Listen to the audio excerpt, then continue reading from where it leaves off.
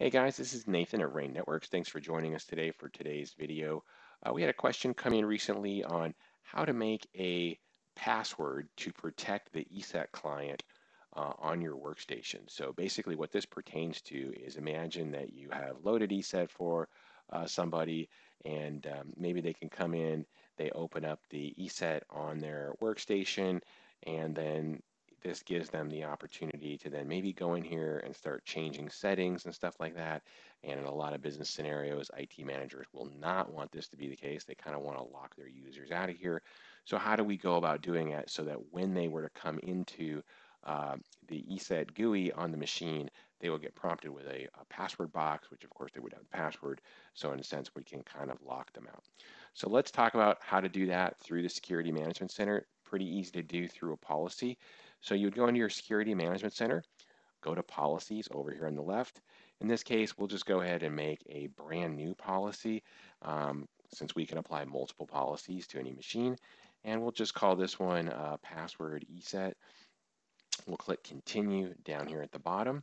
In this case, we're working with the endpoint product for Windows. So in the second screen here, we're going to select endpoint for Windows. This will get us into the policy configuration screen.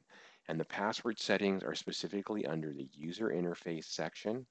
And then down here towards the bottom, after you click on user interface, you're looking for access setup. Now they do give you two separate password setting sections. There's one for version 6, one for version 7.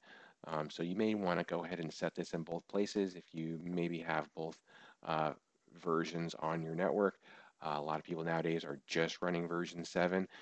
So if you just have version 7, you can click that here. You'll enter your password here, click OK, and that's all there is to it. It's very, very, very easy. You do want to hit continue down here at the bottom and click assign, and then assign this policy to whichever machine or machines you want to apply it to. In our case here, we have a couple of folders. Like if I wanted to apply it at the folder level, I could literally just click that checkbox next to the folder. It would apply that to every machine inside the folder. If I wanted to have it just go on a couple specific machines, I could even just select the machines there.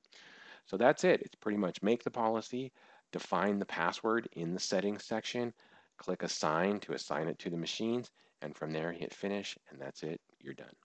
All right, hope that helps on how to make a policy for your ESET software.